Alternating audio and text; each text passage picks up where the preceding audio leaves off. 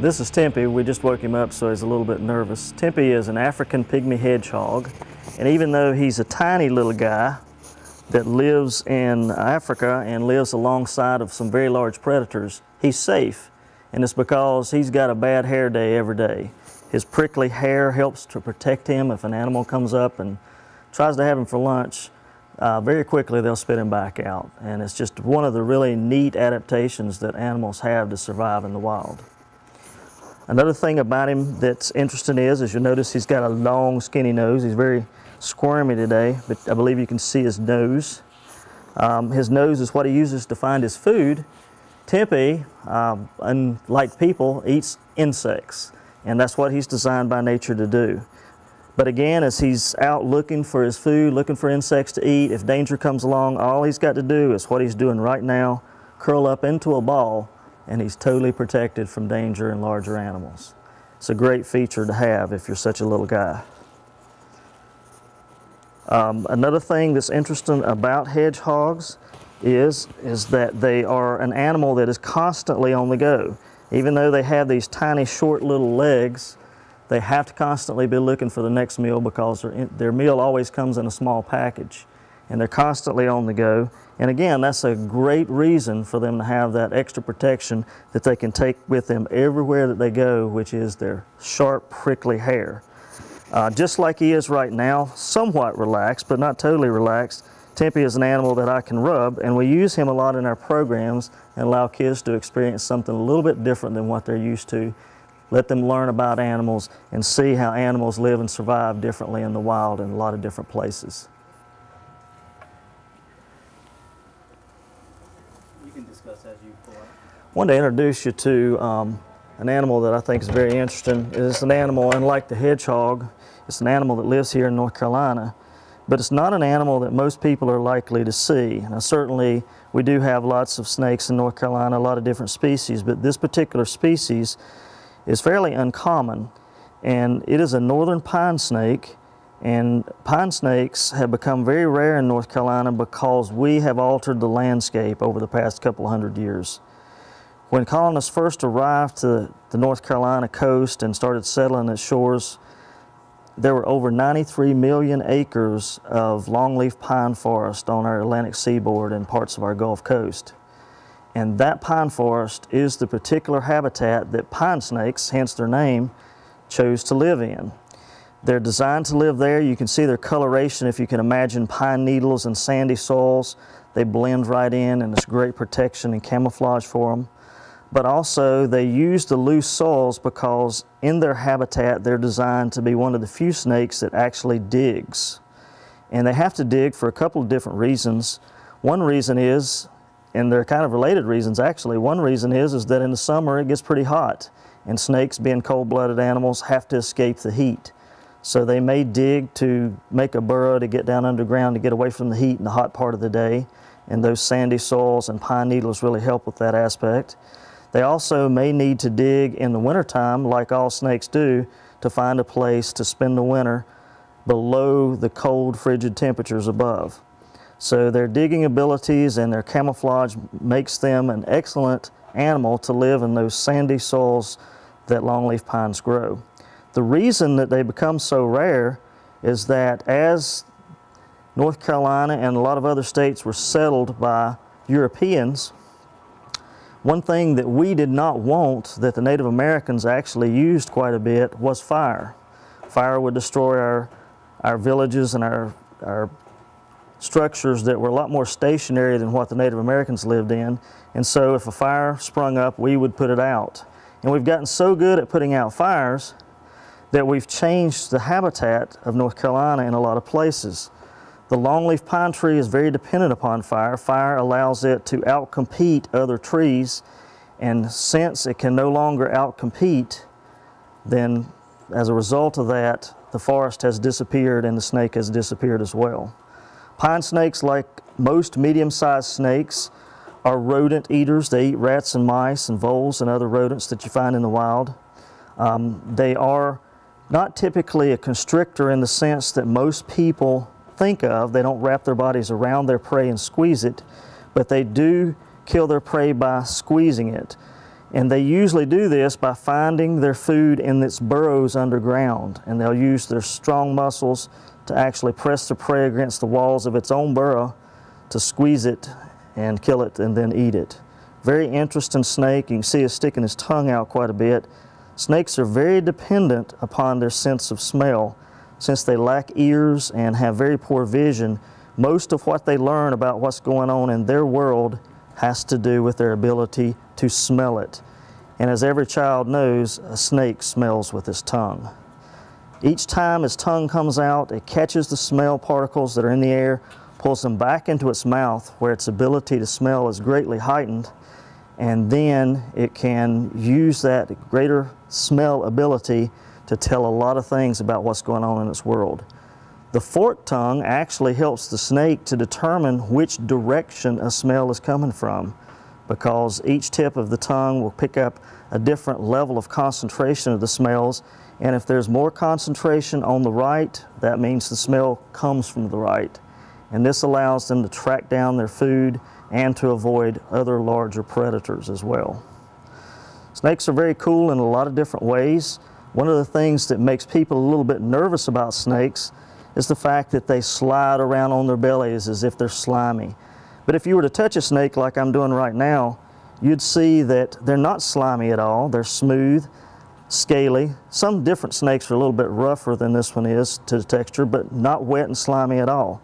They slide because every movement that they make, and I'm going to turn him around where you can see a little bit better here, is done by their scales on the bottom of their belly grabbing the ground and pulling them along as they go. It's a very efficient way to move, and not only does it let them move on flat surfaces, but they can climb some pretty vertical surfaces by using those wide scales to grab the ground and pull themselves along. I think snakes, and I think most people that learn about snakes would agree, the more we know about them, the more interesting they are as animals, and they have some really cool adaptations for survival. And this is Screechy, our resident screech owl here at Dan Nicholas Park Nature Center. Screechy is a very interesting little creature, and he is one of our favorite program animals. He probably gets more oohs and ahs than any other animal that we have. When we bring him out for school children to see, everybody automatically assumes that he's a baby owl, but actually this species of owl, the screech owl, the eastern screech owl, doesn't get any larger than this. Screechy's kind of like me. He's an older man now, and he's probably in the neighborhood of 9 years old. With screech owls, their lifespan and their life expectancy is about 13, so he's no longer a baby and hasn't been that way for a long time. Early on in his life, he ran into a little bit of a problem. He flew down to catch something in front of a car, and that's why you'll notice that his right wing droops a little bit. Like all of our birds of prey that we have here at Dan Nicholas Park, Screechy could not take care of himself in the wild. And that's why he's a great ambassador. We get to take care of him, and he gets to take care of his wild cousins by letting people learn about screech owls. Owls, as a rule, are very, very cool creatures. They're designed to do something that not anything else can do very well, at least not very many other creatures can do very well, and that is to be a predator that flies in the darkness. They have a lot of different adaptations that allow them to do this. One thing that they have is incredible eyesight. Just comparatively speaking, if we had eyes the size of a screech owl's eyes, they would be as big as softballs. Their eyes are so large in their skull that they can't move inside their skull, and therefore they have to turn their head to see something. Nature's compensated for that by giving them extra space between their neck bones, even though they have something that looks like they have no neck. Their neck is very small, probably about the size of my little finger, with lots of extra bones and space between the bones so that they can turn their head all the way around. In fact, an owl can turn its head 3/4 of the way around. Another great feature that they have that helps them even more beyond their eyesight is incredible hearing. Owls have a great ability to hear, not because they have big ears like a dog does, but because they have a facial disc, the pattern on the side of their face that makes their feathers look flat, that lets them capture sound. So basically they can swing their head around and it's just like a big radar dish scanning the night for the sound. And they're very good at determining exactly where a sound comes from because their ear openings on either side of their head are offset vertically. This allows them to sit up into the top of a tree, look out over a forest, scan for sounds, pinpoint a sound, and determine not only exactly which direction it came from, but which angle up and down it came from as well. As they dive after their prey, they precisely line up their feet, which is the tool with their talons that they use to catch their prey, with their ears and drop down out of the night sky onto their prey. Screech owls aren't big ferocious predators like some of their bigger cousins. They eat mainly things like insects, mice, small lizards, and small snakes. But they're very efficient predators, and for their size, they're probably as tough as any of their bigger cousins. All right, I want to introduce you to Becky now. I think most people will recognize the type of animal that Becky is. She loves grapes.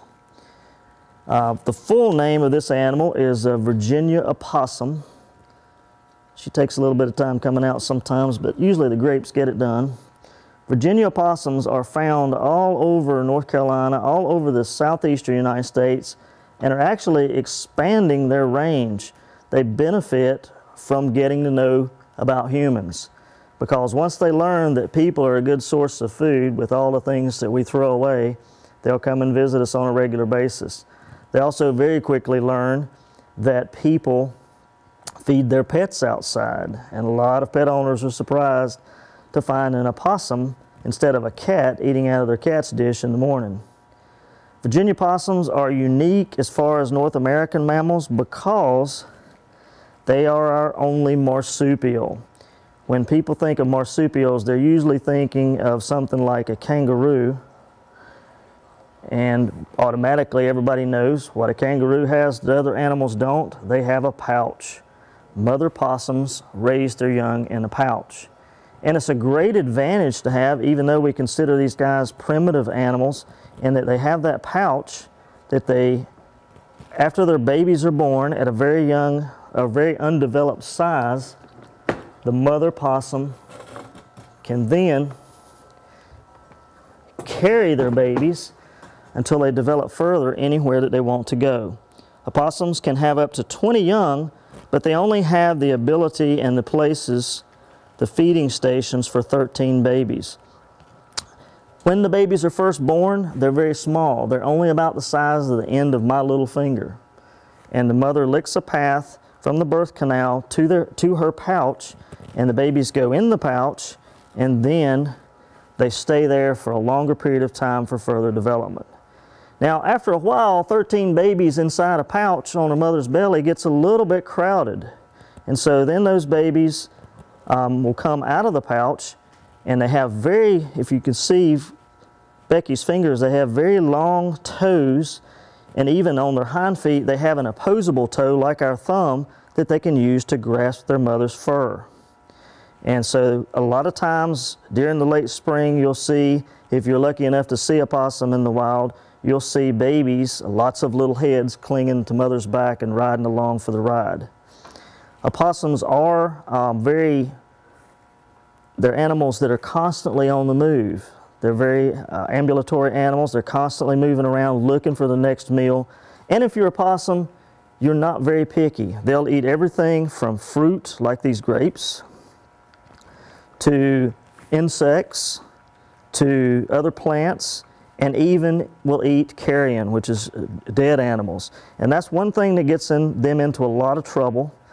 They're fairly nearsighted, and if they get onto a road looking for something to eat, they may often get hit by cars, unfortunately.